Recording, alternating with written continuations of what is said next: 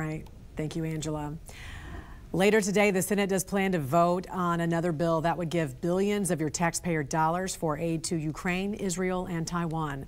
This is separate from the border security bill both Republicans and Democrats blocked yesterday.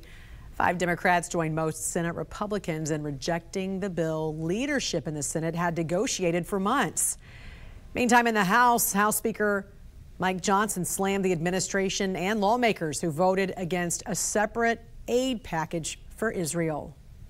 That bill provided exactly the amount of funding that the president himself had requested. It was $14.3 billion that we passed 3 months ago.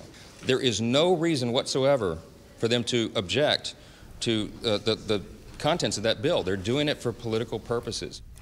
Speaker Johnson also said the House will take up another vote later this month to impeach Homeland Security Secretary Alejandro Mayorkas when Congressman Steve Scalise returns.